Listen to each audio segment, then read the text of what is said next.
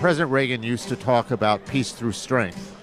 He was asked at a press conference how to deal with the Soviet Union.